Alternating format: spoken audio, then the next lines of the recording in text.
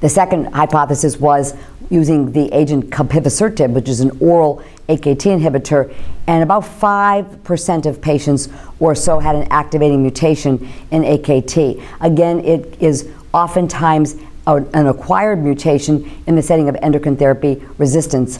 And again, most of the patients had clinical benefit. They either had an objective response or substantial reduction in tumor volume. And we had seen that before with Capivasertib, and there's another agent, Capivasertib, also being developed in that space.